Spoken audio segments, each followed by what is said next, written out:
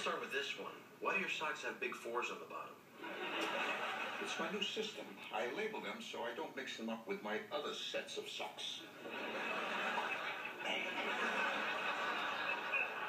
But Arthur, all your socks are white. You just grab any two of them.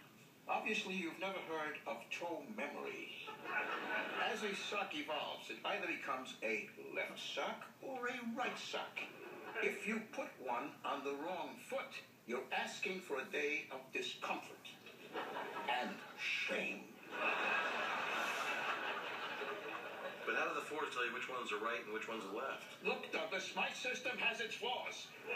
I've come at this from every angle, and believe me, there is no better way.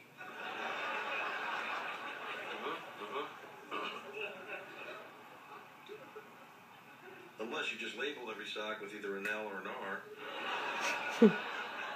Well, there goes my fun day. By the way, it's Saturday.